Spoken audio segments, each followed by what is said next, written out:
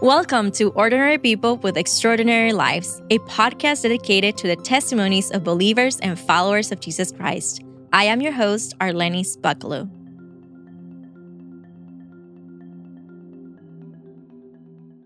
Welcome back, friends, to another episode of Ordinary People with Extraordinary Lives. I am your host, Arlenys Buckelew. Thank you for listening or for watching this podcast. And if you're listening for the first time, welcome. And we're so excited to have you joining us on today's episode. So make sure to follow us on social media so that you'll never miss on any updates and get exclusive behind the scenes content and so much more. And you can do that right after this episode by clicking in the links here in the description. Friends, and if you would like to continue supporting our podcast, here are some of the ways that you can do that. Be praying for us and for our guests as they come to share their testimony. And you're doing it right now by listening. And just make sure to share with your friends and family and also on your social media if you are on social media. All right, now we can move on to introduce my guest for today. And today we have Jac Marino joining us. A fun fact is that I met Jac through my current position at Redeemer Bible Church because she was the social media director when I was in the process of moving to Phoenix. And just this year, Jac, along with Doreen and Jenn, Nizza, released their new podcast called New Age to New Heart, which you can find on YouTube and also on the AGTV app. And again, you can find all the links here in the description after this episode. And just a little bit about Jac and her background. Well, Jac comes from a past of sexual abuse and drug and alcohol addiction. She was also in the New Age, the occult, and eventually practicing ritual magic in a Freemason lodge as a member of an occult order.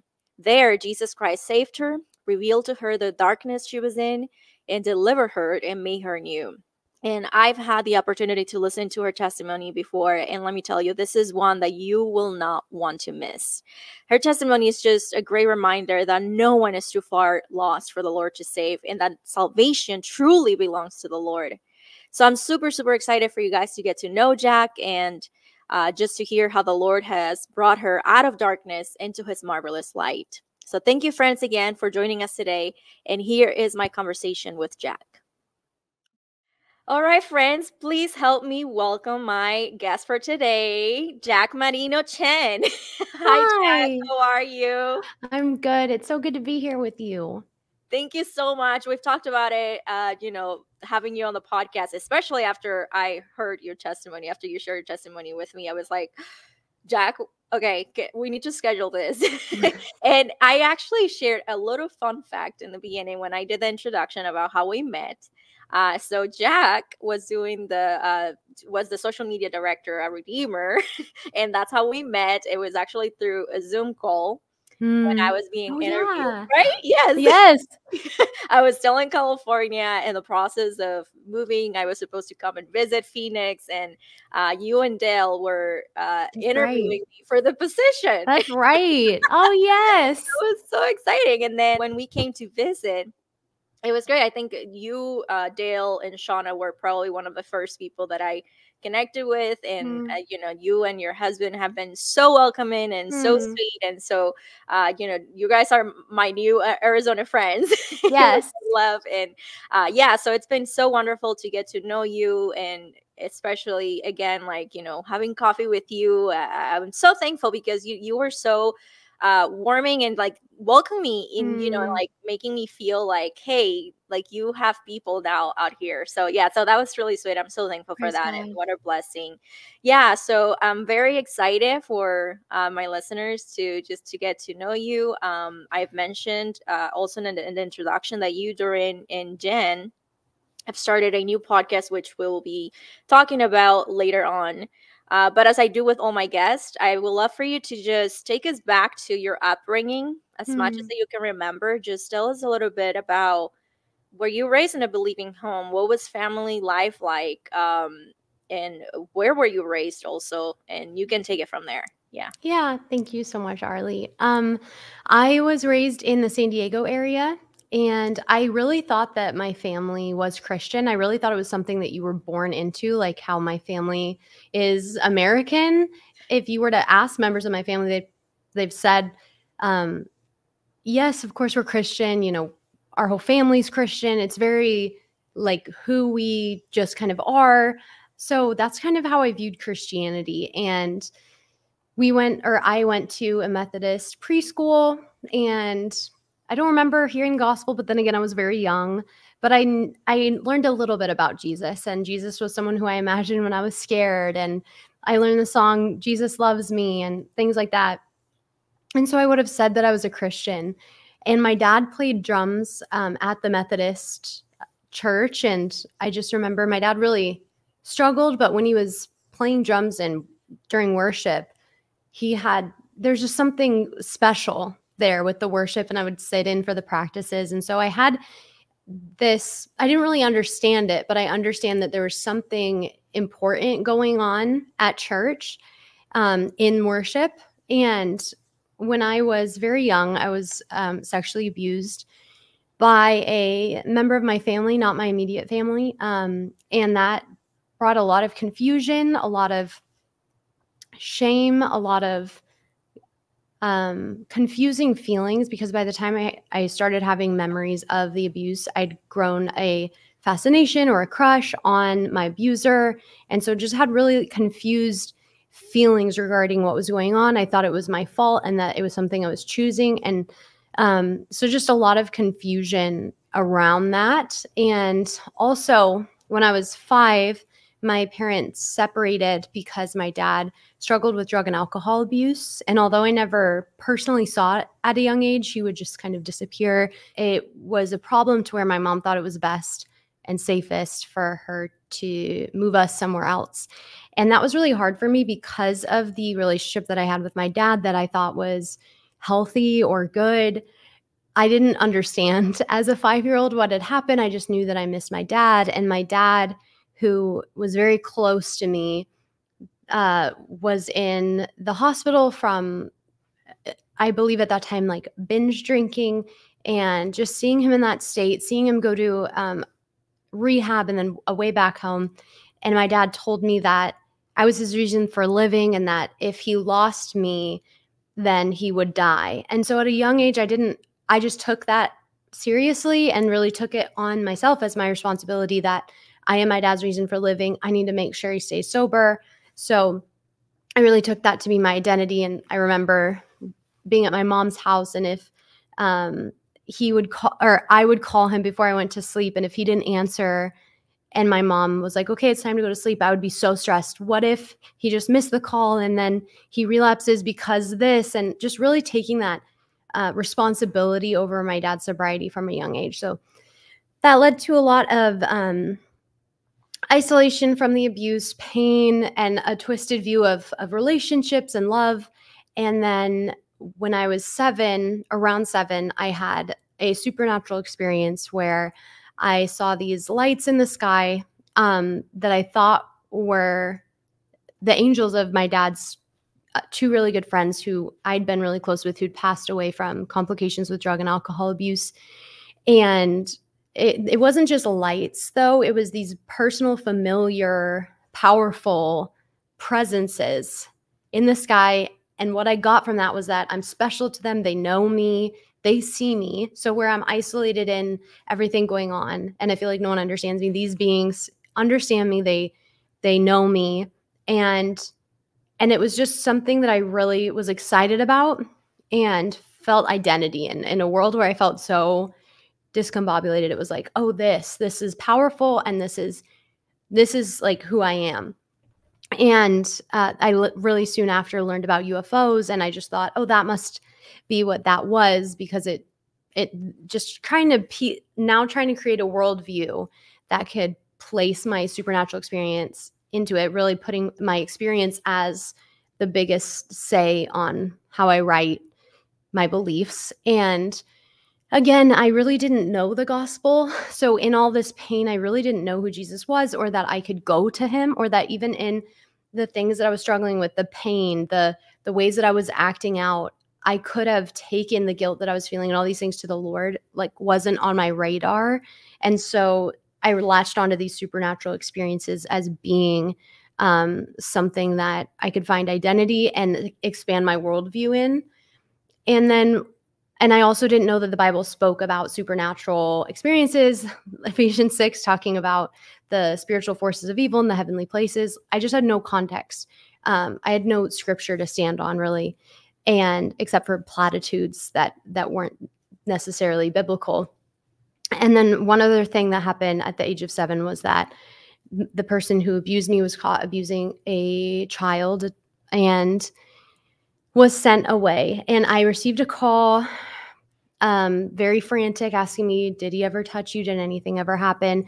And I was just so afraid of being exposed, of being found out. I had been lying for so long, and I realized once I started lying that I'd have to lie more to cover up those lies. And I just was so afraid of being exposed and not even knowing who I am at this point. So I just thought, you know what, I'm going to never think about this again. And then I can believe my own lie. So if I just say, no, he didn't, and then I never think about it, and he's probably not going to tell anyone because he doesn't want to get in more trouble. So like, I can create my own reality.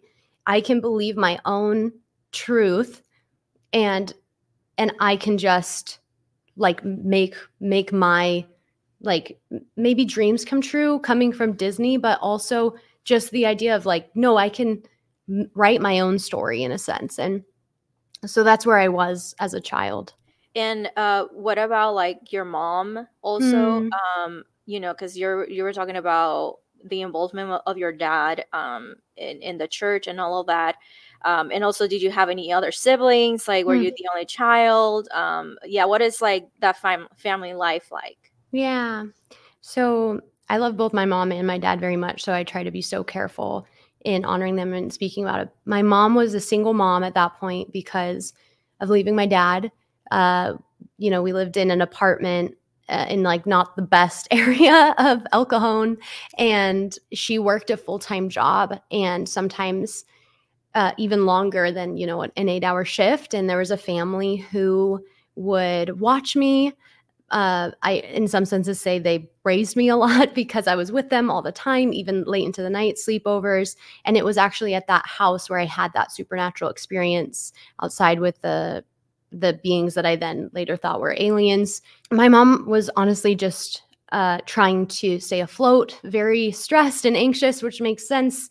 I am an only child.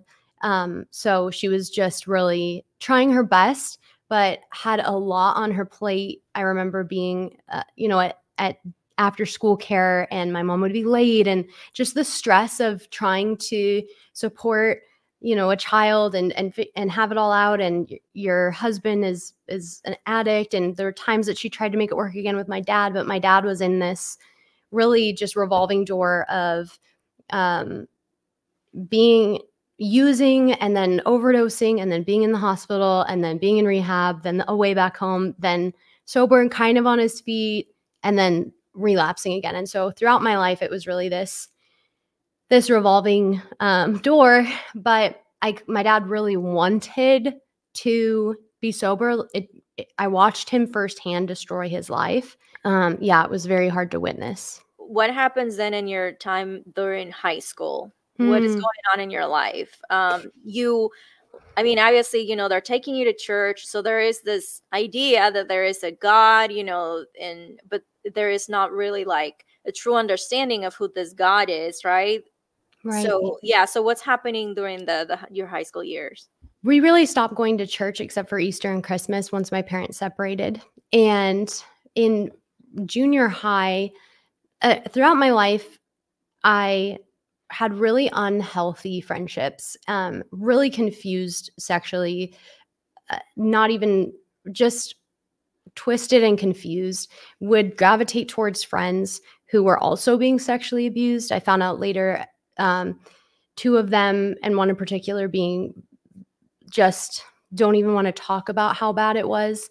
But those were the kind of friends that I gravitated towards because I felt like I fit in, even if I didn't really it wasn't really spoken of why we connected. So that was sad to see. And just a lot of brokenness, a lot of sinning as a result of being sinned against, in that sense of being really confused and then acting out. And sometimes I'll get pushback, or at least when I first shared my testimony, I got pushback because I said like there were aspects in which I truly believe there was sin involved. And I understand that the complexities of sexual abuse, at least I'm starting to more and more, but there really was a point at which I know before the Lord, like I knew right from wrong and I chose to sin regardless of, and that's not saying that the abuse itself was my sin, but anyway, I think it can be complex and it's different for every, experience. But in my heart, I knew that what I was doing was wrong at a certain point, especially the ways that I acted out after. And so the guilt of sin, and in high or junior high, I really found my identity in friendships. I just latched on to people. And then I started to self-harm, cut myself, and developed an eating disorder. I was bulimic. And when I did eat, I was bulimic. And then a lot of the time I just didn't eat or ate very, very little. So I lost a lot of weight in 8th grade, noticeably so. People said I was wasting away, but I liked the attention. And then in high school, I joined the cheer team. And I never really did anything out of a desire, like, I want to do this, or this is something I like. I was really just clinging on to a friend or an experience, and someone else is doing it, like kind of living for the moment.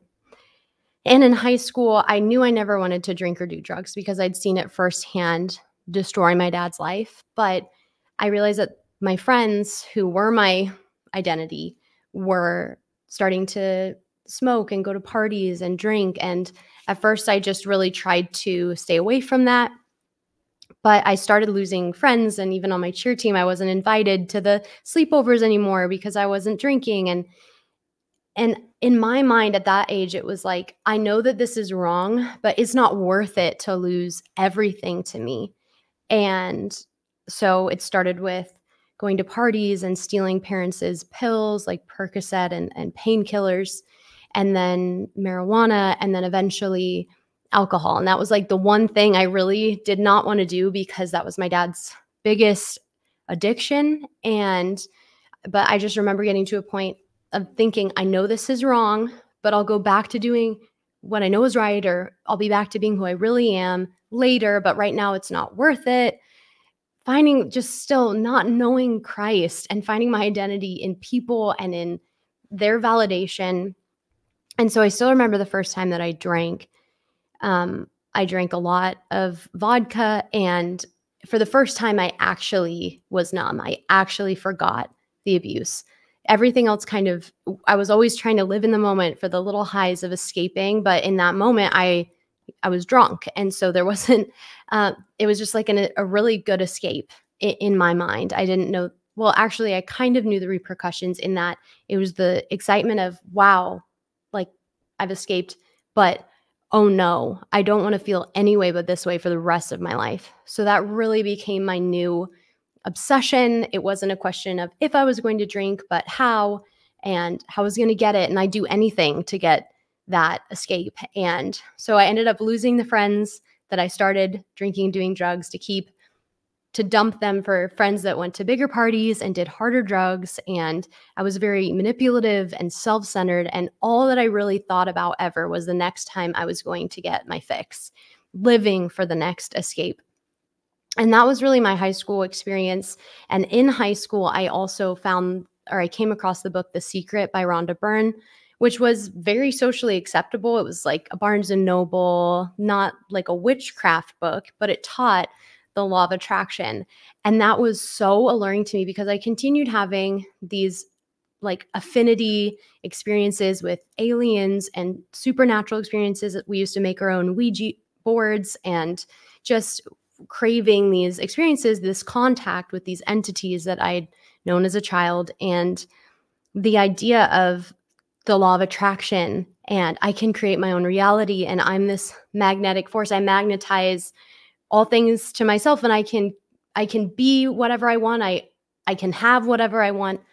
I can make my dreams come true, was so exciting to me to put a place for my experiences. Because really my experiences really were my basis of reality to me. And so it was in high school where I started opening up, even though I didn't know it as New Age, really opening up to these New Age ideas. As well as in my high school, we practiced yoga during PE. So opening up to more New Age ideas without realizing that. Just to hear the danger, right? That when we don't have our identity in Christ, when we have no knowledge of the true God, which only comes by reading his word, right? We go searching for meaning, for identities, and all the things that this world has to offer, right? Because that's Right. like what your life before Christ sounds like. You were trying to search for something, you were trying to put your identity in so many things. And I think you and I talked about when we were sharing our testimonies with each other, like some similarities, from our upbringing revolving like the alcohol, and then like us ourselves falling into that, like getting drunk. And so either you find your identity in Christ, you come to Christ, or you just fully give your, like, the Lord gives you to the world, like gives you into your sin basically completely, right? I Yeah. mean, that's like Romans 1, right? Yeah. It just gives you into all the desires and the pleasures that the world has to give you, but never finding full fulfillment, satisfaction. You're never satisfied. I mean, we see it in the world right now. We've seen it throughout the Bible. We've seen it now in the present time, how people are, whether it's with gender or whatever other things that the world is pushing in before them. It's like that's where they're finding their identity, not to Yeah. Christ. They completely reject Christ. They completely reject anything that you tell them about Christ, and find, like, trying to find hope in all these things that will never give them hope, will never give them satisfaction, right? And it's really sad to see to see the world going, instead of like going towards Christ, just completely going the opposite way from him.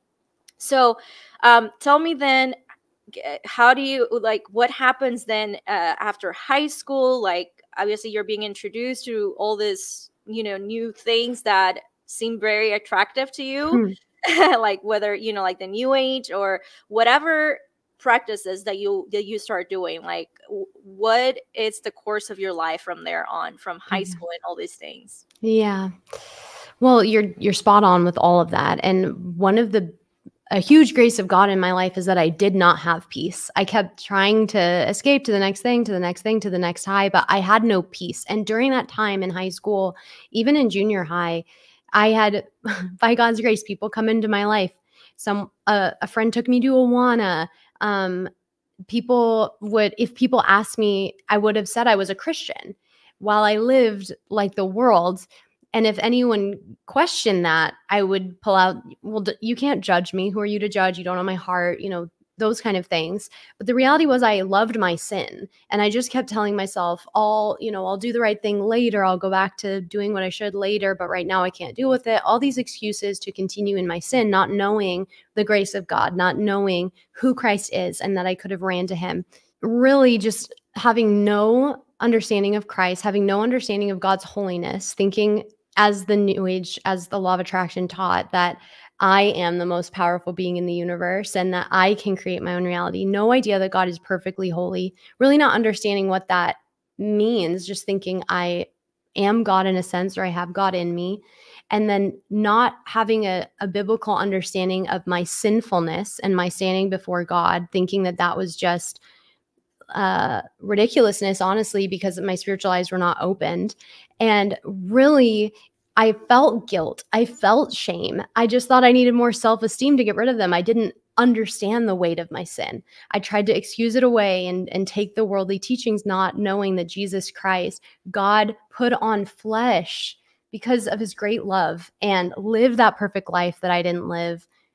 Tempted as we are yet without sin, the gravity of that, of God's love, of God's plan in Christ. And then Christ went to the cross, despising the shame, bearing our sin and God's judgment. Like, I deserved judgment in our place. And then he died and he rose on the third day, seated at the right hand of God. I didn't get it. I would have said Jesus is Lord. Like, I would have known sayings, but I did not know what that meant. And so I was just out there looking for something to justify my sin and to explain away my experiences. And one really big aspect of that was that I met a guy who I immediately felt somewhat connected to, or really it was just a next thing to attain to. He was a bit older than me. He was a Native American. He lived on a Native American reservation. And I pursued him, and I, quote unquote, I would have said I won him, and just became absolutely obsessed. So now it was just him and the alcohol and drugs, and we'd stay up all night doing drugs and talking about aliens, and he would teach me his spirituality. And I felt like I was getting more spiritual than religious, and whatever little I knew that was true about Christ, I was starting to trade in for more spiritual, elemental ideas.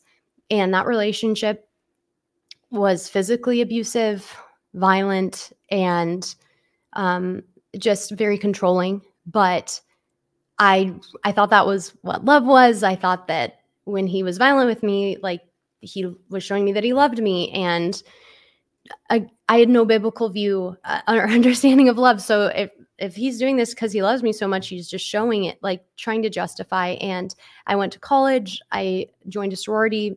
My college was in Pomona, and really just quickly realized there that I wasn't like everyone else. I was hiding in the bathrooms to like chug alcohol, or I was hiding away to smoke or hang out with the people that did the drugs. And I just felt a lot of shame, and realizing, okay, I know I have a problem. It's clear even in this crowd that I have a problem, but I'm not willing to deal with it. And I was just very selfish, very obsessed with satisfying my own desires. That relationship ended after a couple years in a very violent way, because of likely cheating. And it was just a very scary breakup. And when we broke up, I really didn't know who I was. It was like, okay, that he was my identity. Now what? And I spent that whole summer, spent a lot of it in Vegas, and went to EDC, which is a big rave, and all these things I wasn't allowed to do in the relationship. I just kind of went and partied. And that summer I tried meth and heroin and didn't even think it was a big deal because of how my lifestyle was at that time. And I lost even more weight, and I was just very empty. And really just at that point still maybe had some new age ideas, but really just focused on escaping myself and partying. And that summer when I went home to my hometown to visit, I was up late and drinking, and my friend that I was with fell asleep. So I snuck out of her house and went to this party, or kickback as they used to call it. And there was this guy there who, the second that I saw him, it felt so familiar, like that same familiar, powerful feeling that I felt when I had first seen those alien or lights in the sky. And it was like in my really dark world, there was suddenly a connection, like there was something to latch on to. And so I really latched on to him. That night I moved in with him. I just like never left.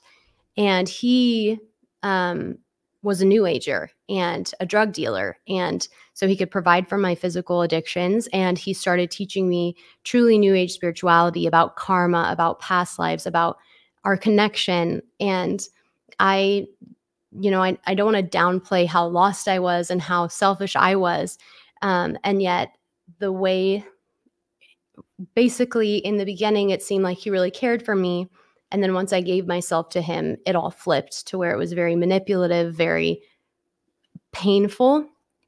But I had grown a strong dependence on him and believed that he basically became God to me, in that I would hang on every word in his teachings and believed what he taught me, which was that we'd lived many lives, that we basically were each other. We were the same essence or being or soul, but that we'd lived hundreds of lives, and in some of them we chose to have separate quests, but we always were meant to be together. And so I really started getting out of my mind at that point, really believed this.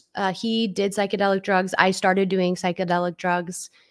And this is the point where things really go from like escaping myself, partying, and introducing new age to really, now I'm doing psychedelics and I'm doing drugs for the intent and purpose of contacting entities, spirit guides, having psychedelic or supernatural experiences. And so this is where there's really a shift in my belief system. Now you're with this person. You're living the life that he's living. You're becoming like him, right? Because that's like, I mean, it brings to mind the scripture, right? That bad company corrupts good morals. And even like, you know, being as a non-believer, even if you were raised in a believing in a home that they were teaching you good morals, well, that's what happens when you associate yourself with people who are doing that kind of stuff. You start speaking like them, you start acting like them, you start doing the things that they do. You just basically become like them, right? Yeah. It's like you become a copy of that person, right? So what happens then? How long do you stay in this relationship? What happens next? What's the next thing that comes? Because it seems like you just move from one thing to the other because this one doesn't bring satisfaction, this one doesn't give you hope, and then you're still on that quest of finding something. But what is that something that you're actually looking for? You know? That's a good question. I would have said I was looking for control ultimately, I think, because like deep down, I didn't realize that I was looking for peace, but also just some sense of control over a life that I felt like I'd totally lost control in from a young age. And, you know, I've heard it said you become like what you worship. And I really worshiped this person. I mean, I fully bought into the teaching that we are each other. And I really believe that the enemy used this lie because once I went back to school, it was like, I really felt like I was out of my mind. I would think something really, really specific and profound, and then he would text me something about that exact thing. And it just seemed like we were so connected.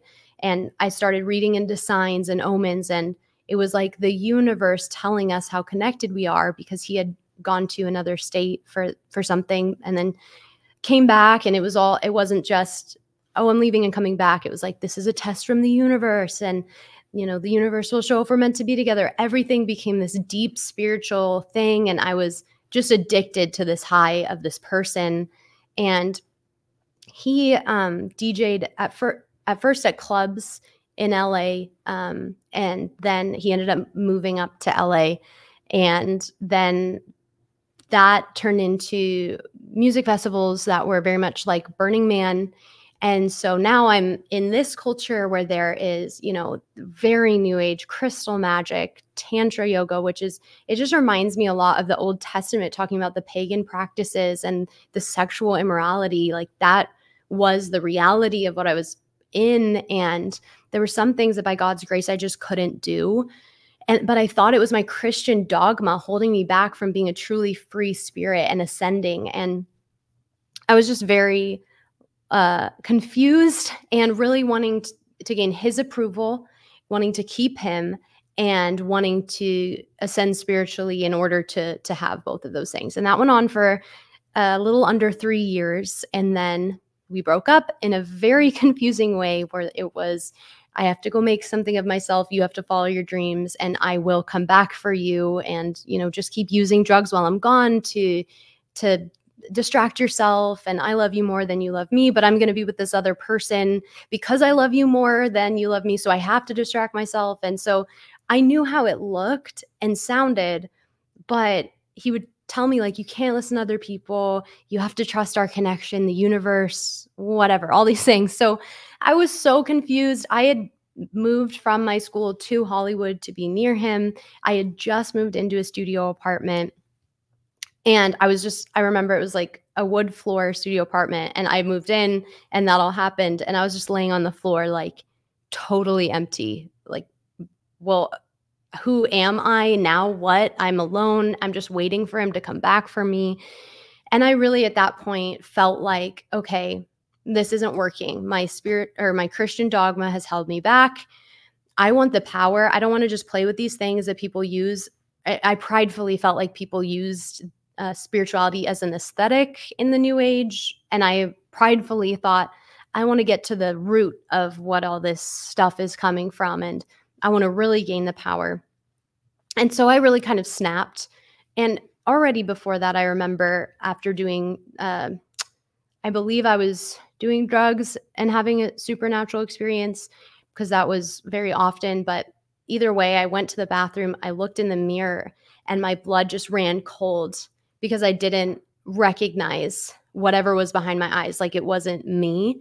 And it was like, it felt like I ran a red light. Like just fear. And so I was already realizing like something is shifting, and I was obsessed with the moon, and I was just getting really deep into magic. And I was like, okay, but it's not enough because I lost this person and I want him back and I need power. And so I snapped, and that's where I just was like, the ways that, again, by God's grace, I was feeling restraint from doing.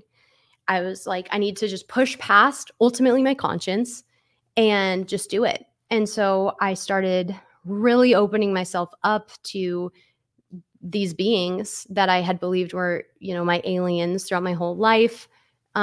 Started astral projecting, lucid dreaming, really anything to have these psychedelic experiences. I started being led by these entities, and one in specific I believed was Thoth, the ancient Egyptian god, really demon, and things would glow to me and I would know that was the next thing. I really couldn't tell the difference between what was reality and what was spiritual, because the way that I was seeing things was just out of my mind, but it was leading to the next thing. And it ended up leading eventually to these tarot cards were just glowing on a shelf to me.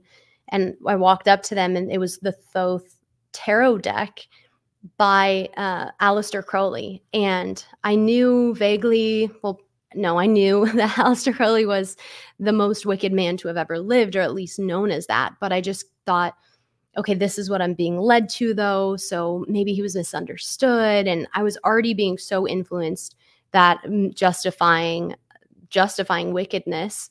And so I became just obsessed with those tarot cards, trying to take the symbols into my psyche, dreaming about them, having visions about them. I was led to Freemasonry. I was walking down the street, walking to a physical therapy appointment, and this building just glowed to me, and I just wanted to sit in front of it by a tree and breathe in its energy. And I was just like a crazy person, honestly. I couldn't really hold conversations at all with people, but I found out that building was a Freemason lodge. And so I reached out to a contact with the Freemasons, and I wrote this extremely long, like very new age sounding weird message. And they responded in basically I was saying, I feel called to this. What do I do? And they said, we don't accept women in America. I believe England has women Freemasons, but there are these other orders like the Order of the Eastern Star, and kind of putting me in other directions, which not to go into too much detail, but I have a Masonry and Eastern Star in my family line. So I was even more, and I was finding out about these things. So I was feeling even more drawn to it. And then, but there was this order called the Hermetic Order of the Golden Dawn that I was feeling really drawn to hermetics. Just to paint the picture, at this time, I lived in that studio apartment. I had put my own clothesline across the studio apartment with like pinning up all these sacred geometry drawings and visions that I had, and things from something called the Emerald Tablets of Thoth. Really, at this point, I was trying to crack the code, the hidden knowledge that was out there and out of my mind. And I should not have been surprised that I was out of my mind at this point, because I was recently looking back at these things that I had written during channeling, and I believe that these alien entities wanted to see through my eyes.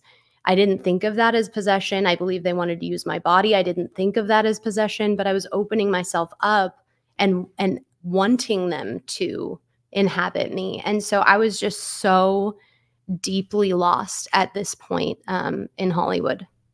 I've seen some of your clips on social media, and your testimony, it's like one of those dramatic one before and after Christ, because even physically you look absolutely different. Yeah.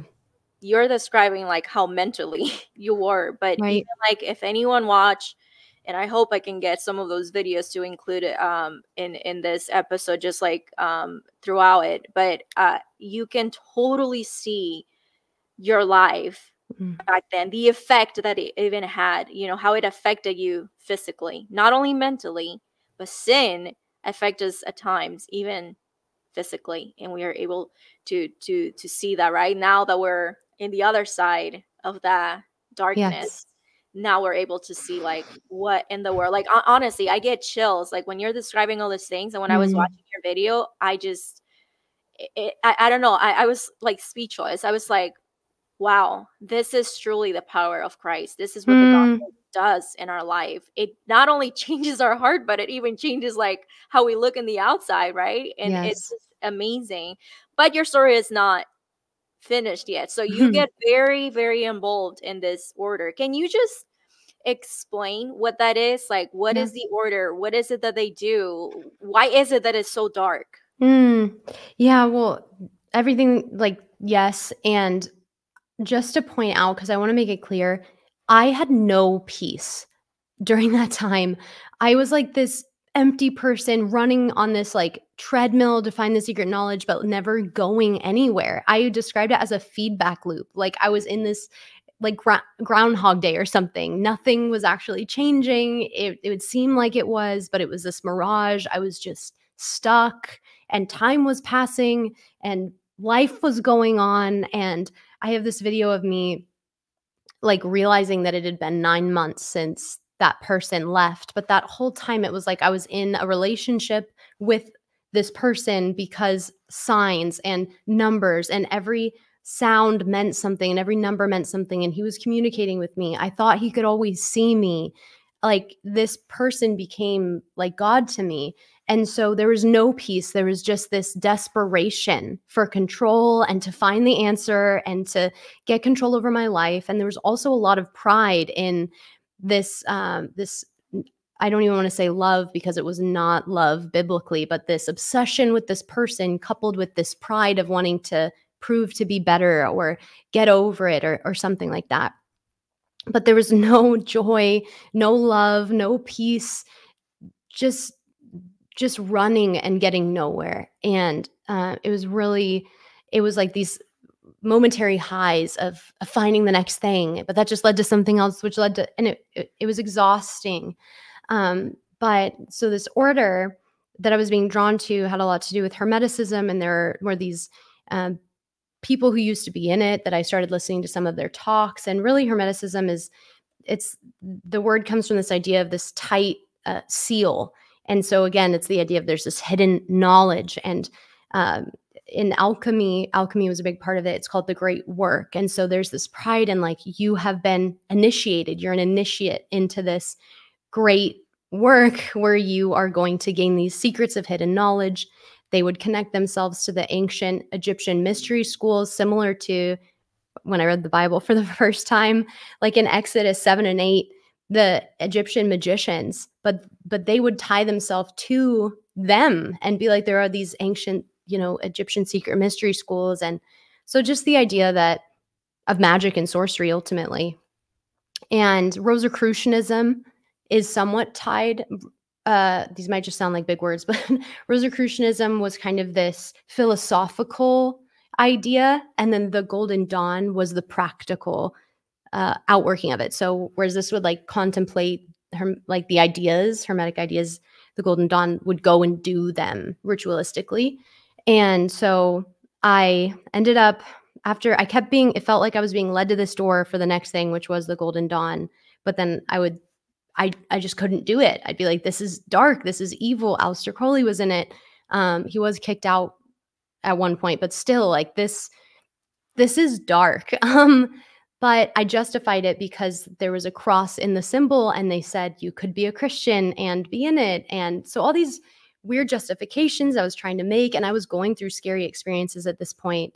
The altars that I'd set up to Thoth, terrifying things started happening, and I was too afraid to take the altars down because I was like, I don't want to get in trouble with this entity. And I just was realizing this isn't good. And I ended up, just saying, I'm just going to feel the fear and do it anyway. And that was like this mantra that was so unwise that I held to. And I ended up reaching out. They ended up having an order in LA. and a man met me at a coffee shop, and everything that he was talking about, from, astrology, ancient Egypt, magic, alchemy, were all these things that I had been in total isolation, like being led to and studying. So it was like, for the first time, someone speaking my language. This is the next step. This is what I've been being trained for by these entities. So he told me, you've been called to this, all these things. Long story shorter, to meet him at a Freemason lodge to be initiated into the order. And so on the way there, you would think I would be scared or like, oh, this is weird or something. But it just felt like from a young age, I'd been being trained for this. I listened to Phantasmic, which is a show at Disney, on the way there, because it seemed like I now understood the symbolism of the sorcery, and just everything was clicking. And how can this be wrong if this is it's just all coming to fruition? And so I was just excited. And I remember getting to the lodge, and it was dark in there, and it was an older building. I still remember how it smelled. And there was a lady at the top of the stairs in a black robe waiting for me. And she took me into this little dark room with a candle to not really pray, but kind of pray, maybe more like meditate and prepare myself spiritually for the initiation ritual. I got dressed in a black robe and red socks, and I remember hearing all the yelling because the ritual starts before the initiate is taken in, and it's very ceremonial, but almost like a play. But the parts all have these deeper magical meanings that you then learn the meaning of the play once you're in the order. And I was blindfolded or hoodwinked, and it was just this ritual that I, again, was so excited to do. But the premise was you have to enter into the darkness to shine the light of knowledge. So this desire for hidden knowledge again. I had a sword held to my neck, and while I made an oath, never to share anything in it, and it was very heavy in that sense, but I was excited, and I felt like this was just the next thing. And I stayed in the order for a while. I, moved up in a grade.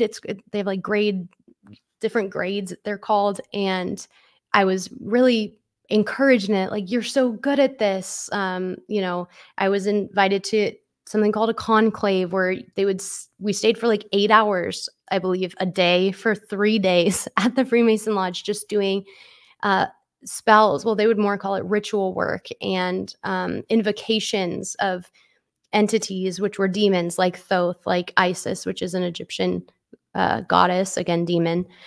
And just, I was in, but again, I had no peace, and I was just getting more and more attacked, and more heavy, more and more something is not right. But I just kept convincing myself, no, that can't be so. I just have to keep going. They would tell you in the beginning it's hard, but the deeper you go in, the more it'll make sense. Kind of like cult mentality. And but by God's grace, first I'll say Kabbalah was used in the order, which is like Jewish mysticism, unbiblical.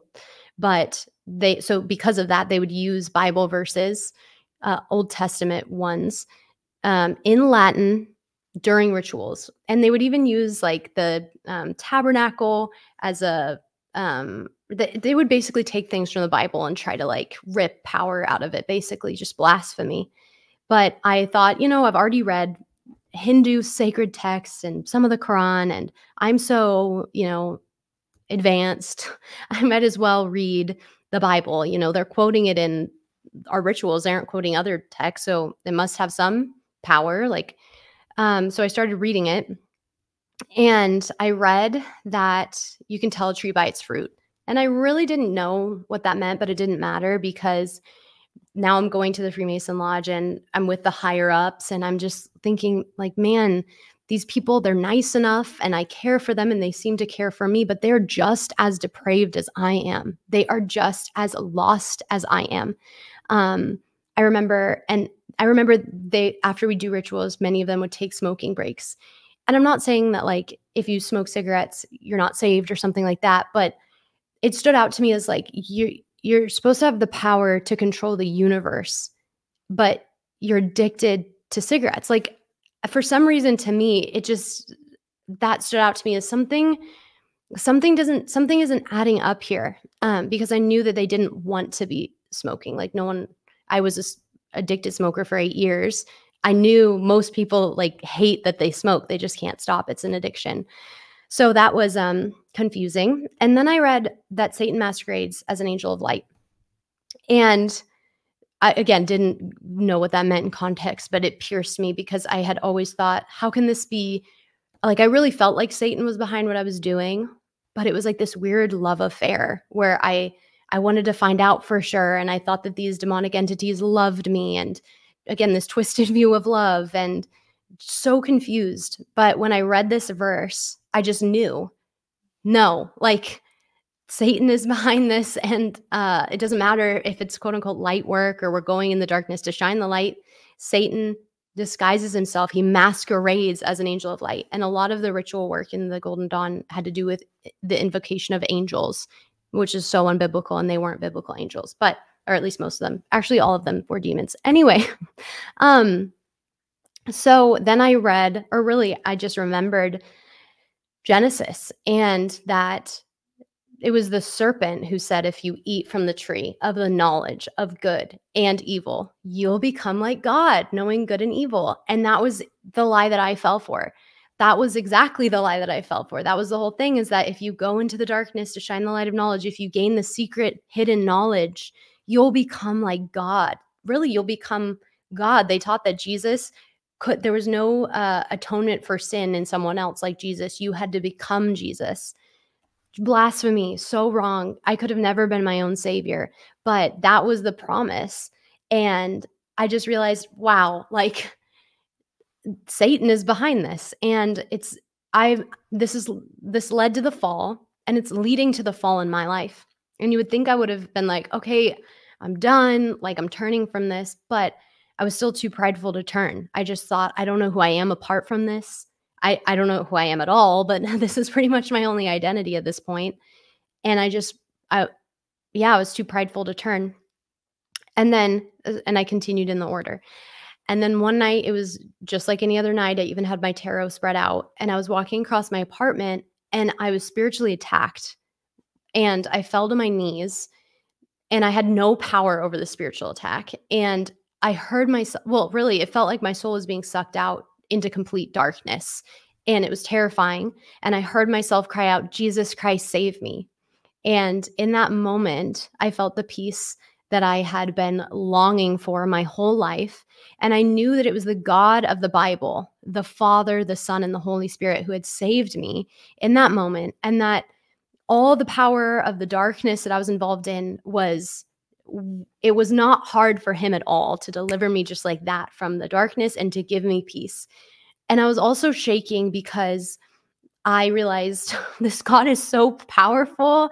And I'd been reading bits and pieces of the Bible. Like I just opened to it randomly thinking, oh, like, what's this? And then it would say sorcery is an abomination, and those who practice it are an abomination.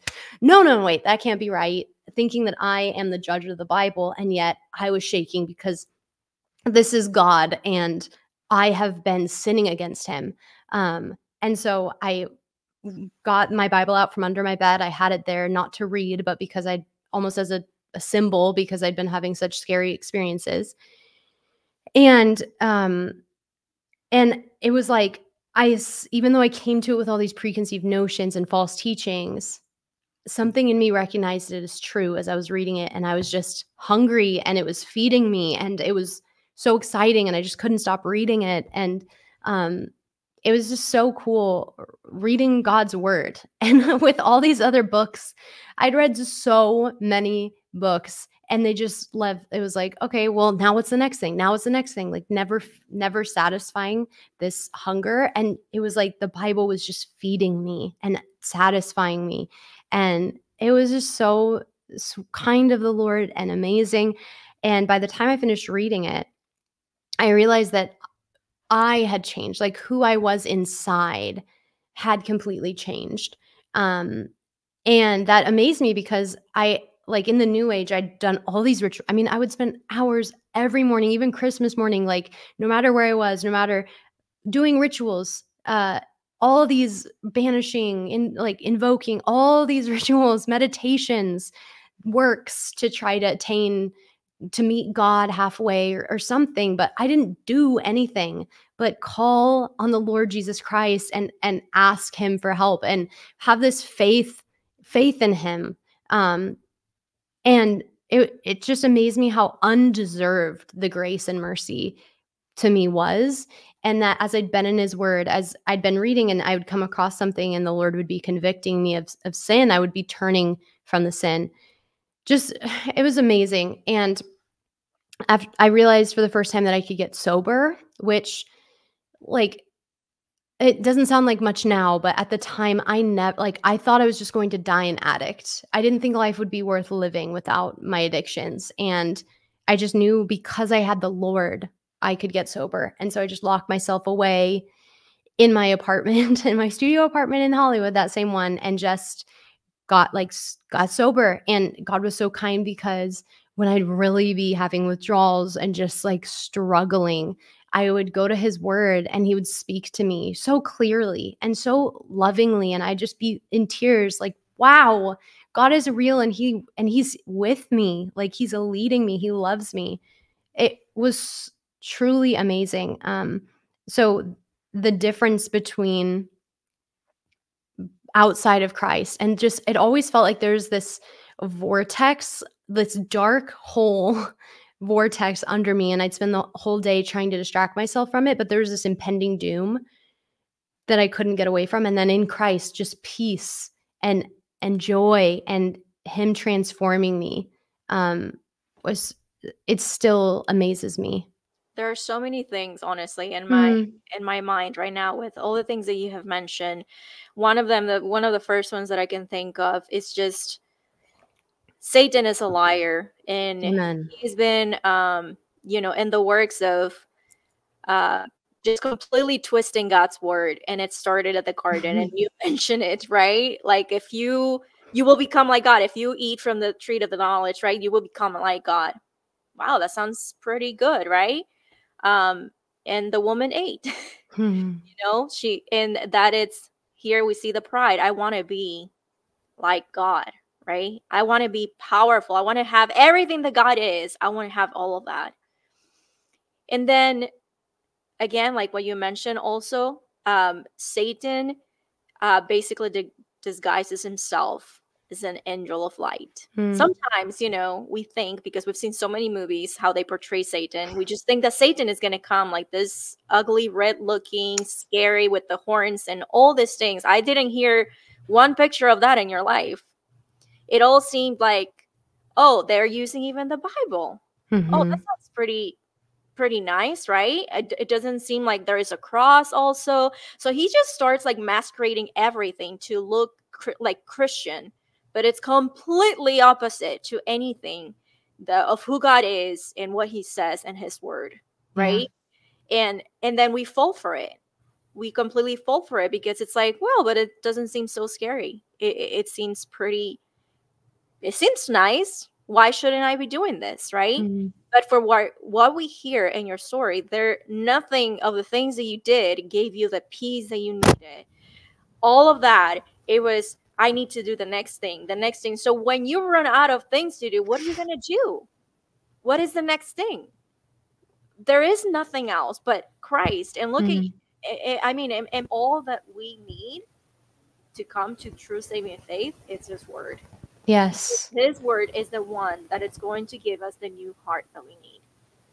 We need a new heart. Yes. In order to understand in the darkness that we are. And, that's why I love, like I constantly say is God, in this podcast, God has brought us out of darkness into his marvelous light. And maybe for a lot of people, if they had seen you in the life that you had before, they would have been like, oh no, she's a lost cause. There's no one to save this girl. That's it. She's just going to die in the place that she is. But we have such a powerful, merciful, gracious Father who is in the business of saving wretched sinners like us. We don't deserve that. Like, we don't deserve for God to become man and be crucified on the cross for all the sins that we have ever committed and we will commit, for all of the sins, right? And so that, I mean, that's why I just love hearing all these testimonies, because again, it just points to this merciful and powerful Savior, that even in the deepest darkness that you can be, he can bring you out of that. It doesn't matter. It doesn't matter. And and that's one of the things that I said at the beginning, in the introduction. Maybe, you know, people like who come from such a dark background, we will be like, well, this is a lost cause. There's no one to save this person. But again, like the word says, the salvation belongs to the Lord. Praise God that it belongs to him.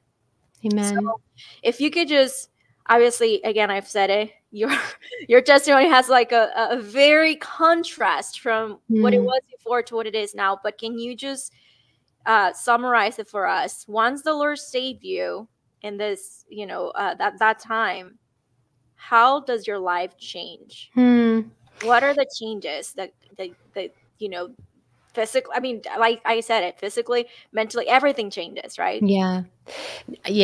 I'll send you a video. I saw it not that long ago, and I looked way older. I remember looking in the mirror at that point, or at a certain point, and just being like, wow, this drug use has really affected me. Like, I look like a drug user, and just God is so kind. I mean, even my health, like, he's just shown me so much mercy. But something I do want to say is, sometimes, like, sharing your testimony, sometimes the most helpful way to share it is kind of to like summarize it well in a little bow. But it was messy. Like, getting sober was messier than that, in that it was hard. I feel like sometimes it sounds like I just say, you know, and then I got sober, but it was hard. But the Lord was with me, as I said. You know, usually I don't mention the withdrawals and it being hard, but truly, like, that was such a sweet time in my life, because although it was so hard, God was there leading me so kindly. And there was that period of where, you know, I say once I finished reading the Bible, but as I truly believe I was saved in that moment when I called out to the Lord to save me. But I didn't understand very much. I understood the gospel, but that was pretty much it. And I had a lot of depth there. I mean, there's still so much depth to the gospel. We could study it for the rest of our lives and barely scratch the surface of the gospel. But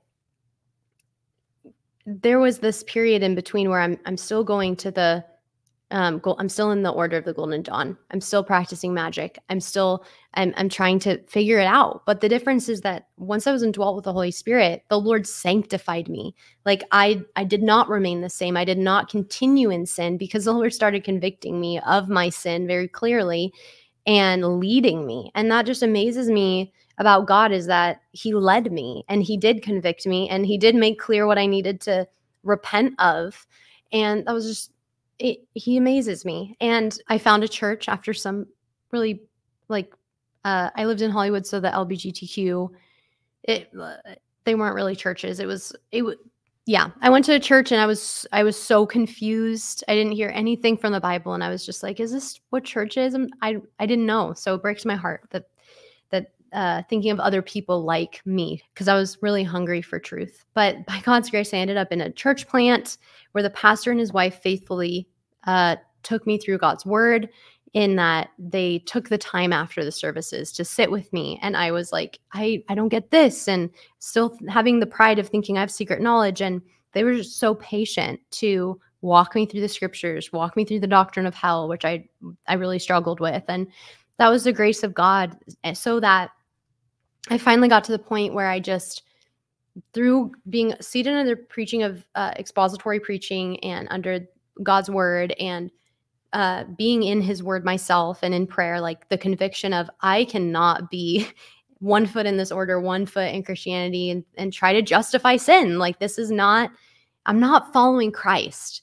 And so there's fear with leaving, because they say you can never leave and all these things. But I just said, you know, I'm not coming back, and I'm following Christ now. And I made the decision that day to get baptized, and just God's kindness for all of that, and for his even grace to me through those months.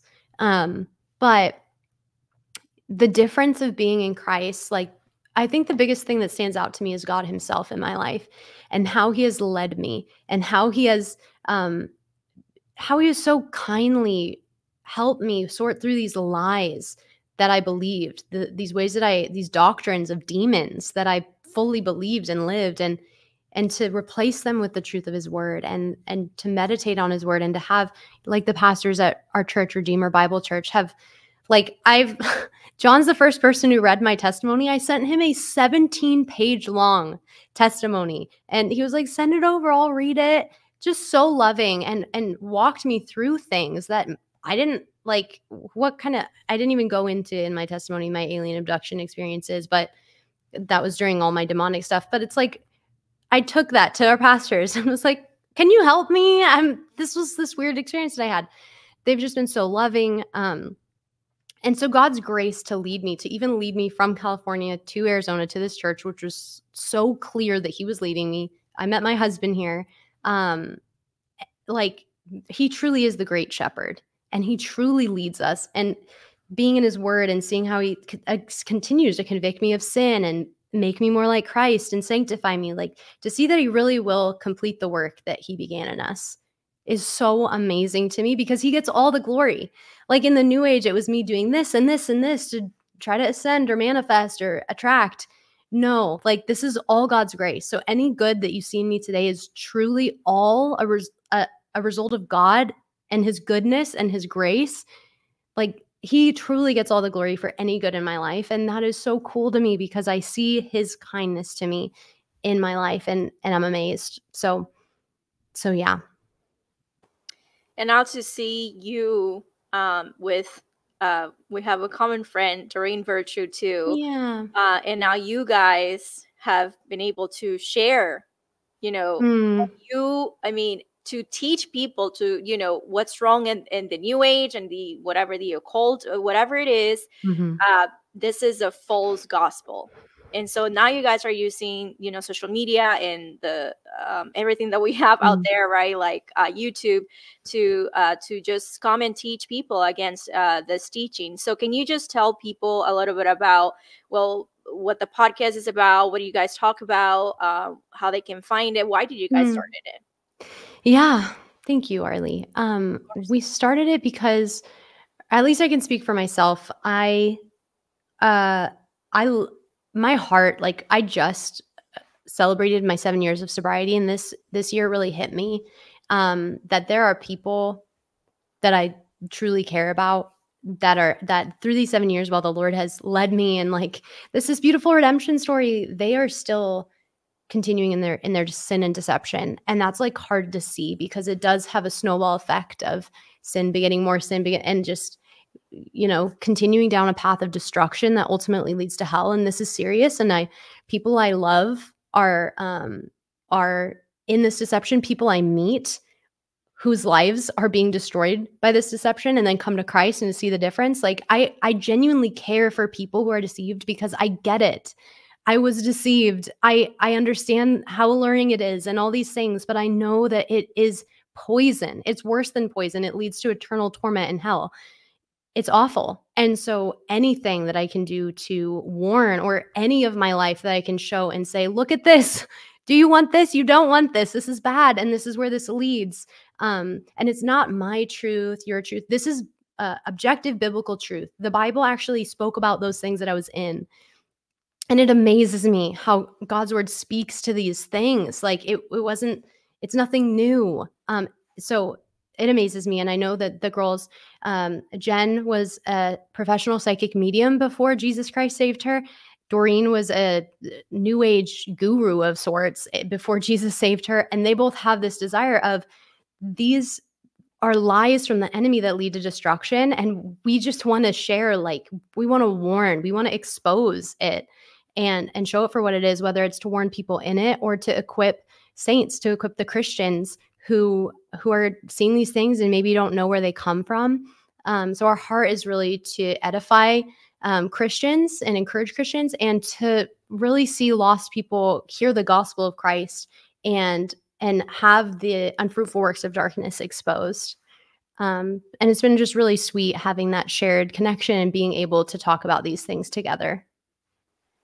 And for anyone listening or watching, again, I will make sure to link Jac's account, because I also love that in your personal account, you're also teaching and you have short clips of your testimony with old videos from your past life before Christ. And I think people should go and watch it. So yeah, I'll be linking your social media and then also your website so that people can find the podcast and they can listen to it.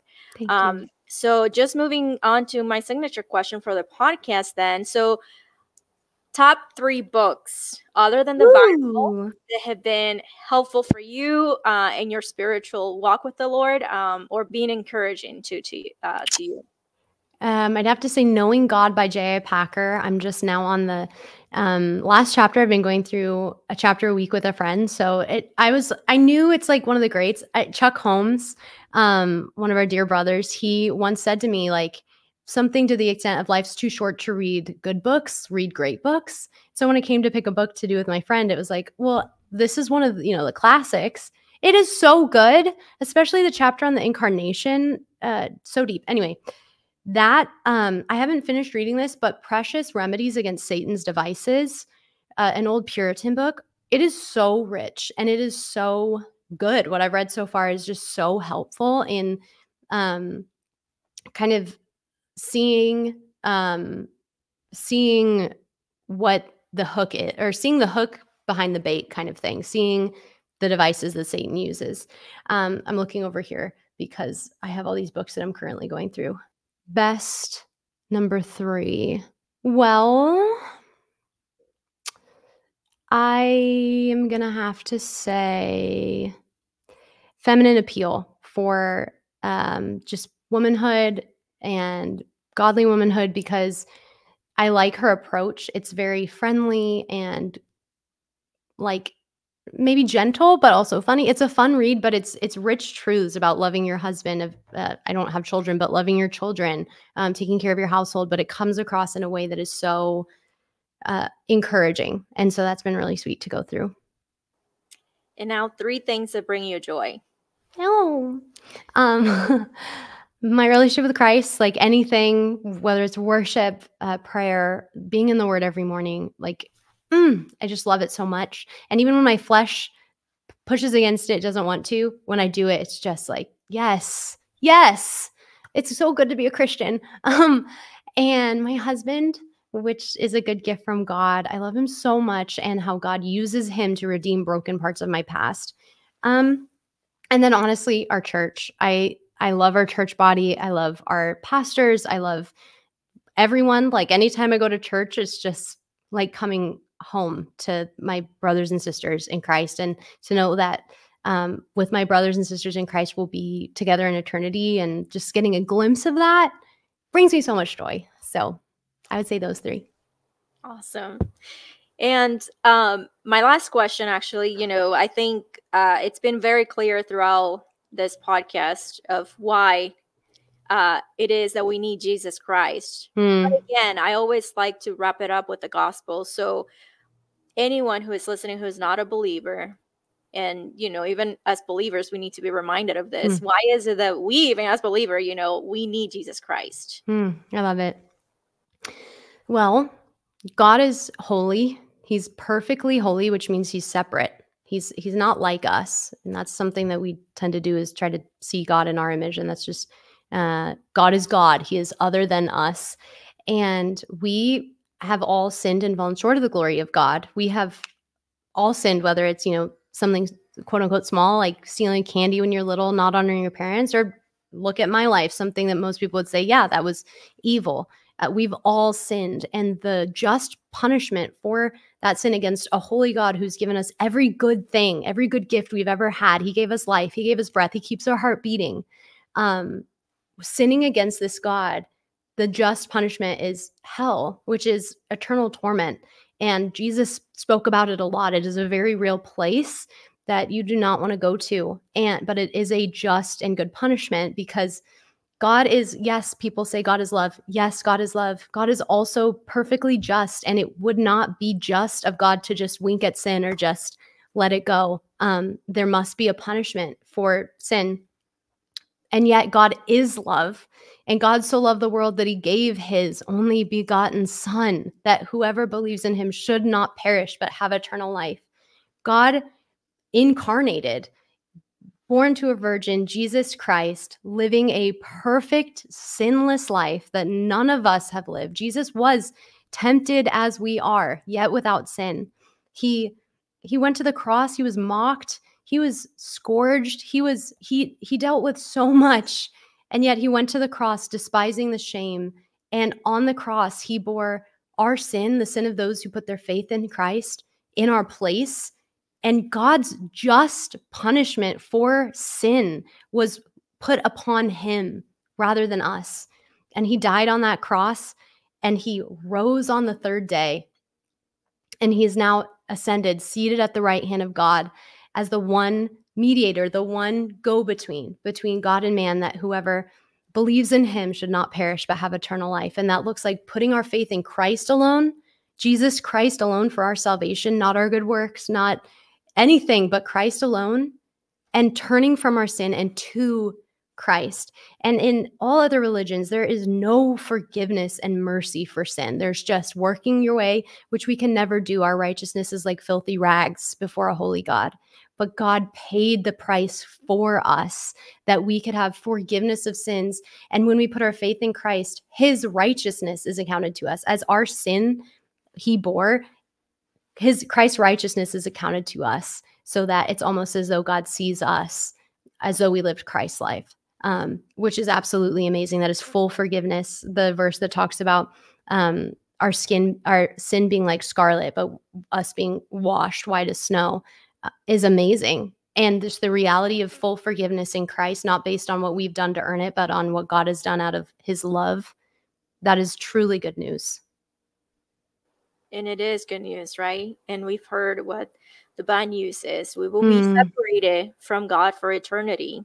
And there is only two places that we can end. It's either in heaven with the Father or in hell for all eternity, separated from the Father. But praise be to God for Jesus Christ. So thank you so much, Jac, for joining me. It's been such a joy to have you on the podcast. And again, friends, you can find the links here in the description. But before we go, Jac, can you please close us in prayer?